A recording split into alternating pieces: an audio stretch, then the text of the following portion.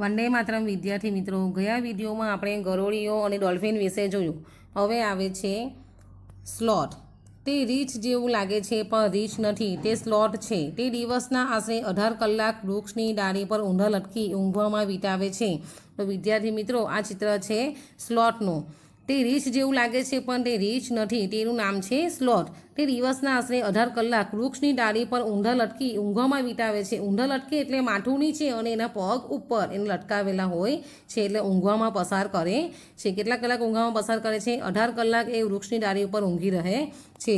Sloth જે વૃક્ષ પર રહે છે તેના પર્ણો ખાઈ લે છે, એટલે બધા પાણી ખાઈ જાય છે. તેને ક્યારેક જ બીજું કંઈ જોઈએ છે. ક્યારેક જ એને બીજું કંઈ જોઈએ છે. જ્યારે તે એક વૃક્ષ પરથી પૂરતા પર્ણો ખાઈ લે છે, તે નજીકના વૃક્ષ પર જતું રહે છે. એટલે એક વૃક્ષ પરના બધા પાને ખાઈ લે, ત્યાર પછી જે નજીકના બીજું વૃક્ષ છે તેની ઉપર જાય છે. સ્લોથ લગભગ 40 વર્ષનું જીવન જીવે છે અને આ સમય દરમિયાન તે ફક્ત 8 જેટલા વૃક્ષો પર જ જાય છે. એટલે સ્લોથ આ સમય દરમિયાન 40 વર્ષના જીવન દરમિયાન તે 8 વૃક્ષો પર, એક વૃક્ષ પરથી બીજા વૃક્ષ પર, બીજા વૃક્ષ પરથી ત્રીજા વૃક્ષ પર, એમ 8 જેટલા વૃક્ષો પર પોતાનું જીવન પસાર કરે છે.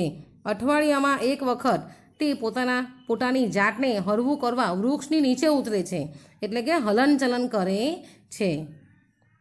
વિદ્યાર્થી મિત્રો, આ ઘડિયાળ તમને અહીંયા દેખાય છે, આપેલી છે તે આ ઘડિયાળ તે છે સ્લોથનો ઊંઘવાનો સમય બતાવે છે. જેમાં આ જે કાંટા બતાવેલા છે પેન્સિલના શેડવાળા, તે સ્લોથનો ઊંઘવાનો સમય બતાવે છે. આ ઘડિયાળની અંદર તમને 12 કાંટા આપવામાં આવેલા છે, તેમાં એક કાંટો બરાબર તમારે 2 કલાક સમજવાના છે. કેટલા કલાક સમજવાના છે? 2 કલાક સમજવાના છે. તો અહીંયા 9 કાંટો આપેલા છે પેન્સિલના શેડવાળા, તો 9 દુ 18 કલાક. તો સ્લોથનો ઊંઘવાનો સમય કેટલો છે? 18 કલાક એ ઊંઘે છે. જો તમારે સ્લોથનું રોજિંદુ જીવન 24 કલાકની ઘડિયાળ બતાવવાની હોય તો આ પ્રમાણે ઘડિયાળ જોવા મળે. અહીં કેટલાક પ્રાણીઓના ઊંઘવાના સમય આપ્યા છે. નીચે આપેલા દરેક ચિત્રની નીચે તે દિવસમાં કેટલા કલાક ઊંઘે છે તે લખો. તો આ 4 ઘડિયાળ તમને આપવામાં આવી છે. તે 4 ઘડિયાળમાં અલગ અલગ પ્રાણીઓના તમને સમય બતાવવામાં આવ્યા છે. તો ગાયની વાત કરીએ તો 2 કાંટો છે, એટલે 2 કાંટો એટલે ગાય કેટલા કલાક ઊંઘશે? 4 કલાક. અજગર કેટલા કલાક ઊંઘશે? 9 કાંટા છે એટલે 9 દુ 18, એટલે અજગર 18 કલાક ઊંઘશે. જીરાફ એ એક જ કાંટો છે પેન્સિલના શેડવાળો, એટલે કેટલા કલાક ઊંઘશે જીરાફ? 4 કલાક. બિલાડી કેટલા કલાક ઊંઘશે? બિલાડી 12 કલાક ઊંઘશે. જ્યારે તમે અલગ પ્રાણીઓ જુઓ છો, તમારા મનમાં તેમના પ્રશ્નો વિશે પ્રશ્નો જાગે છે, બરાબર ને? તો આવા 10 પ્રશ્નોની યાદી તમારે બનાવવાની છે. આ ચિત્ર કોનું છે? વાઘનું. શેનું ચિત્ર છે? વાઘનું. તેના વિશે આપણે જોશું કે વાઘ એ આપણું રાષ્ટ્રીય પ્રાણી છે. વાઘ રાત્રે આપણા બધા કરતાં 6 ગણું સારી રીતે જોઈ શકે છે. જોવાની વાત આવી એટલે આંખ, બરાબર? તો આંખ પણ એક ઇન્દ્રિયોમાં આપણે ગણી શકીએ છીએ, બરાબર ને? એટલે વાઘ આપણા બધા કરતાં કેટલા ગણું રાત્રે આપણા બધા કરતાં ઘણું સારી રીતે જોઈ શકે છે. વાઘની મૂછોની વાત કરીએ હવે. વાઘની મૂછો ખૂબ જ સંવેદનશીલ હોય છે અને તે હવામાં હલનચલન અને ધ્રુજારી અનુભવી શકે છે. તે વાઘને અંધારામાં આગળ વધવામાં અને ખોરાક શોધવામાં મદદ કરે છે. તે વાઘની મૂછો વાઘની મૂછો તે ખૂબ જ સંવેદનશીલ હોય છે. તે હવામાં હલનચલન અને ધ્રુજારી અનુભવી શકે. તે વાઘને અંધારામાં આગળ વધવામાં અને ખોરાક ક્યાં છે, કઈ દિશામાં છે તે શોધવામાં એને મદદ કરે છે. એટલે પાલતુ પ્રાણીઓ હોય તેને ખબર પડી જાય કે આ દિશામાં છે, એના પરથી એને ખ્યાલ આવી જાય છે. તે પણ એક ઇન્દ્રિય ગણી શકાય. વાઘની સાંભળવાની ઇન્દ્રિય વાત કરીએ. સાંભળવાની આવી વિદ્યાર્થી મિત્રો, એટલે એ પણ એક ઇન્દ્રિય કહેવાય. સાંભળવાનું એટલે સાંભળવાનું કામ કોણ કરે? કાન. તો સાંભળવાની ઇન્દ્રિય એટલી તીવ્ર છે કે તે પાંદડાના ખખડાટનો અવાજ અને ઘાસ વચ્ચે પ્રાણીના હલનચલનનો અવાજ અલગ પાડી શકે છે. એટલે વાઘની સાંભળવાની ઇન્દ્રિય એના કાન એટલા તીવ્ર છે કે તે પાંદડાના ખખડાટનો અવાજ અને ઘાસની વચ્ચે કોઈ પ્રાણી ચાલતું હોય તેના હલનચલનનો અવાજ, એ બંને અવાજ એ અલગ પાડી શકે છે. વાઘના કાન અલગ અલગ દિશામાં ફરી શકે છે અને તે 4 બાજુએથી અવાજ સાંભળવામાં મદદ કરે છે. તે 4 દિશાઓમાંથી કઈ દિશામાંથી અવાજ આવે છે તે એને સંભળાઈ જાય છે. વાઘ અલગ અલગ કાર્યો માટે અલગ અલગ અવાજ કરી શકે છે. જેમ કે જ્યારે તે ગુસ્સામાં હોય ત્યારે અથવા વાઘરને બોલાવવા તે ગર્જના કરી શકે અને ઘુરકી પણ કરી શકે છે. તેથી તેની ગર્જનાનો અવાજ 3 કિલોમીટર દૂર સુધી સંભળાઈ શકે છે। દરેક વાઘનો પોતાનો કેટલાક કિમી સુધીનો વિસ્તાર હોય છે। વાઘ તેના વિસ્તારને તેના પેશાબથી નિશાની બનાવી અલગ પાડે છે। એક વાઘ પોતાના વિસ્તારમાં બીજા વાઘની હાજરી તે વાઘના પેશાબની ગંધથી પારખી શકે છે। એક વાઘ બીજા કોઈ વાઘના વિસ્તારમાં જવાનું ટાળે છે। એટલે વિદ્યાર્થી મિત્રો, દરેક વાઘને પોતાનો એક વિસ્તાર હોય છે। આપણે આગળ જોયું, કૂતરો પણ પોતાનો વિસ્તાર બનાવે છે, બરાબર ને, પેશાબથી। તો વાઘ પણ પોતાનો કેટલા કિમી સુધીનો વિસ્તાર હોય છે તે વાઘ તેના વિસ્તારને તેના પેશાબથી નિશાની બનાવી દે છે। એના વિસ્તારમાં જો બીજો કોઈ વાઘ આવી ગયો હોય તો એ વાઘના પેશાબની ગંધથી એ પારખી શકે છે કે મારા વિસ્તારમાં બીજો કોઈ વાઘ આવ્યો છે, તેને ખબર પડી જાય છે। તેથી એક વાઘ બીજા કોઈ વાઘના વિસ્તારમાં જતો નથી, જવાનું ટાળે છે। આગળ, વાઘ સૌથી સાવધ પ્રાણી છે અને છતાં પણ આજે વાઘનું અસ્તિત્વ જોખમમાં છે। જંગલમાં વાઘના અસ્તિત્વ પરના જોખમ વિશે તમે શું વિચારો છો વિદ્યાર્થી મિત્રો? તમને એવો વિચાર આવે ને કે માનવી દ્વારા પણ થતા જંગલોના વિનાશના કારણે જંગલો નાશ થઈ રહ્યા છે, તેથી પ્રાણીઓને રહેવા માટે જંગલોનો વિનાશ થાય છે, તેથી વાઘના અસ્તિત્વ પર જોખમ રહ્યું છે। શું મનુષ્ય પણ પ્રાણીઓ માટે જોખમી છે? કેવી રીતે? હા, આજે માણસો પણ પોતાના સ્વાદ ખાતર પ્રાણીઓને મારી નાખે છે અને તેમના શરીરના અંગો વેચવામાં આવે છે, જેમ કે હાથીને તેના દાંત માટે, ગેંડાને તેના શિંગડા માટે, વાઘ, મગર અને સાપને તેની ચામડી માટે મારી નાખવામાં આવે છે। શું તમે જાણો છો આજે કેટલા બધા પ્રાણીઓને મારી નાખવામાં આવે છે અને તેમના શરીરના અંગો વેચવામાં આવે છે? તમને ખબર છે વિદ્યાર્થી મિત્રો?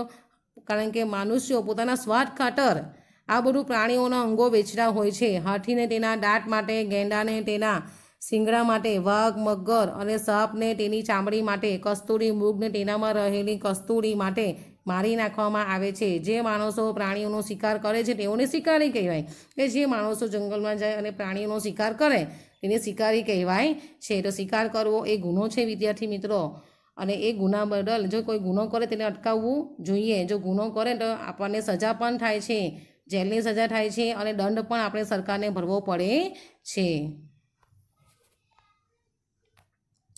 આગળ, વાઘ અને સિંહ જેવા બીજા કેટલાક પ્રાણીઓની સંખ્યા આપણા દેશમાં ઘટી રહી છે, એટલે ઓછી થઈ રહી છે। એવો ભય છે કે તેમાંના કેટલાક પ્રાણીઓ થોડા જ સમયમાં લુપ્ત થઈ જશે, એટલે ઓછા થઈ જશે। તેમની રક્ષા માટે સરકારે કેટલાક જંગલોને સુરક્ષિત વિસ્તાર તરીકે જાહેર કર્યા છે। તેમાંના કેટલાક વિસ્તારો આપણે જોઈએ કે તેમાંના કેટલાક વિસ્તારોની વાત કરીએ તો ઉત્તરાખંડમાં જીમ કોર્બેટ નેશનલ પાર્ક અને રાજસ્થાનના ભરતપુર જિલ્લામાં ઢાના છે।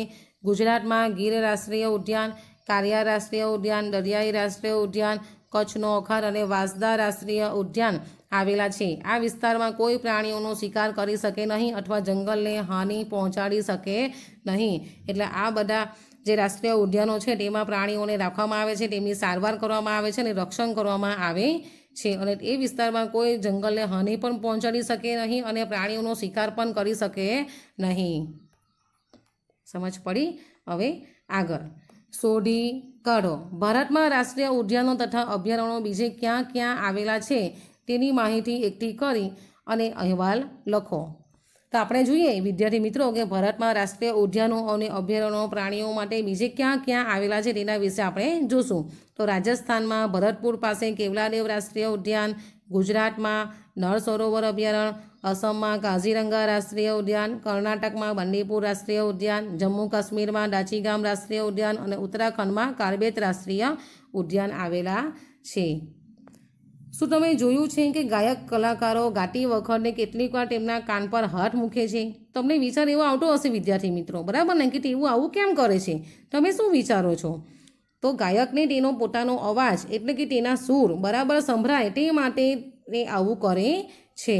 એવા પ્રાણીઓના ઉદાહરણો આપો જેમની જોવાની, સાંભળવાની અથવા સૂંઘવાની ઇન્દ્રિયો ખૂબ જ તીવ્ર હોય છે। કેવા પ્રાણીઓ છે વિદ્યાર્થી મિત્રો? મેં તમને આગળ સમજાવ્યું તો કૂતરો, વાંદરો, વાઘ, સિંહ, દીપડો, ચિત્તો, બરાબર ને, આ બધા પ્રાણીઓની જોવાની, સાંભળવાની અને સૂંઘવાની ઇન્દ્રિયો ખૂબ જ તીવ્ર હોય। હવે આપણે આ પુસ્તકના પેજ નંબર 13 પરના પ્રશ્નોનું ફરીથી રિવિઝન કરશું। નીચેના પ્રશ્નોના જવાબનું વાંચન કરો પ્રશ્ન નંબર 1, જંગલમાં વાઘના અસ્તિત્વ પરના જોખમ વિશે તમે શું વિચારો છો? માનવી દ્વારા થતા જંગલોના વિનાશના કારણે જંગલોનો નાશ થઈ રહ્યા છે, તેથી પ્રાણીઓને રહેવા માટે જંગલોનો વિનાશ થાય છે, તેથી વાઘના અસ્તિત્વ પર જોખમ રહ્યું છે. પ્રશ્ન નંબર 2, શું મનુષ્ય પણ પ્રાણીઓ માટે જોખમી છે? કેવી રીતે? તો વિદ્યાર્થી મિત્રો, તમારા મનમાં આવો વિચાર આવતો હશે, બરાબર ને, કે પ્રાણીઓ માટે પણ જોખમ છે મનુષ્યનું. તો હા, આજે માણસો પણ પોતાના સ્વાદ ખાતર પ્રાણીઓને મારી નાખે છે અને તેમના શરીરના અંગો વેચવામાં આવે છે, જેમ કે હાથીને તેના દાંત માટે, ગેંડાને તેના શિંગડા માટે, વાઘ, મગર અને સાપને તેની ચામડી માટે મારી નાખવામાં આવે છે. પ્રશ્ન નંબર 3, ભારતમાં રાષ્ટ્રીય ઉદ્યાનો તથા અભયારણ્યો બીજે ક્યાં ક્યાં આવેલા છે? તમને મેં પાઠ સમજાવ્યો ત્યારે મેં તમને સમજૂતી આપેલી. તો રાજસ્થાનમાં ભરતપુર પાસે કેવલાદેવ રાષ્ટ્રીય ઉદ્યાન, ગુજરાતનું નળ સરોવર અભયારણ્ય, અસમ કાઝીરંગા રાષ્ટ્રીય ઉદ્યાન, કર્ણાટક બંદીપુર રાષ્ટ્રીય ઉદ્યાન, જમ્મુ કાશ્મીર દાચીગમ રાષ્ટ્રીય ઉદ્યાન, ઉત્તરાખંડ કાર્બેત રાષ્ટ્રીય ઉદ્યાન. પ્રશ્ન નંબર 4, ગાયક કલાકારો ગાતી વખતે કેટલીક વાર તેમના કાન પર હાથ મૂકે છે. તમને એવો વિચાર આવે ને તે એવું કેમ કરતા હશે લોકો? તેનો જવાબ આ છે કે ગાયકને તેનો પોતાનો અવાજ એટલે કે તેના સૂર બરાબર સંભળાય તે માટે આવું કરે છે. પ્રશ્ન નંબર 5, એવા પ્રાણીઓના ઉદાહરણો આપો જેમની જોવાની, સાંભળવાની અથવા સૂંઘવાની ઇન્દ્રિયો ખૂબ જ તીવ્ર હોય છે. કૂતરો, વાંદરો, વાઘ, સિંહ વગેરે. અહીંયા આપણે આ પૂર્ણ કરીએ છીએ અને આના પછી હું તમને જે પ્રશ્ન આપીશ તે તમારે નોટબુકમાં લખવાના છે. આના પછી હું તમને નેક્સ્ટ વિડીયોમાં આના પછીનો પાઠ બીજો હું તમને સમજાવીશ. વંદે માતરમ.